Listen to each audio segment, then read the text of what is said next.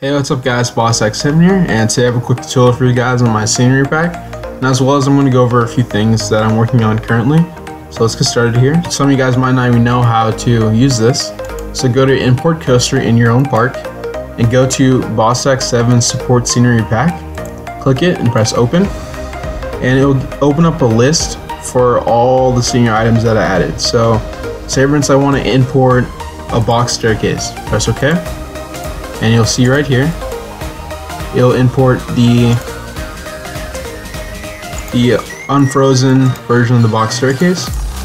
And all you have to do from here is just copy it, and you guys can add it to wherever you want. They all have pre-made colors, so you guys would have to change each support color on your own, unfortunately. But I kind of wish there was a way I can just hide the whole thing and change the colors, but not possible currently. And yeah, so that's how you import it. Now a few things to go over. With stuff with footers like this, like this table here and the chairs, if you have your terrain set to different heights, so my terrain right now on this base map is 3.2 feet. So if your terrain is set to 12 feet, then the footers will always spawn on top of the terrain, but it'll actually place the nodes exactly where they are right here. So that means the nodes will end up spawning underground, and just highlight them and move them up to where they line up again. And yeah, that's pretty much it with the footers. And you guys, some of you guys had questions if you guys can use this or not. Yes, you guys can use this entire thing, I don't mind. Just go ahead and build your theme parks. That's why I gave it to you guys. That's why it's in this pack. And have fun with it. I actually wasn't quite done. I was gonna put like the toll gates in front and everything. And with the fences here, so if you go to coaster and say we want the steel fence, now let's unfreeze it. Now you'll see how these fences were built. So all you have to do with the fences is just copy and paste all of them, and then after you've done that, individually move these up. So you can move them up to make the spikes. So keep them all down at first, just like this, and copy and paste the entire thing, make your fence, and then go back and say for instance I want to skip 10 of them, move one up, skip 10, and just keep doing that.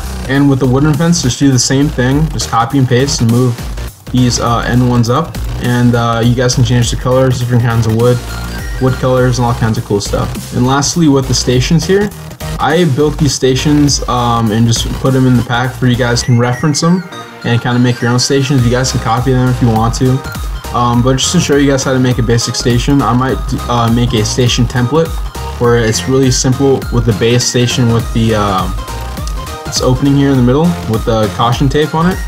And so you guys can make your own stations from there, so it's not specifically themed like these ones are.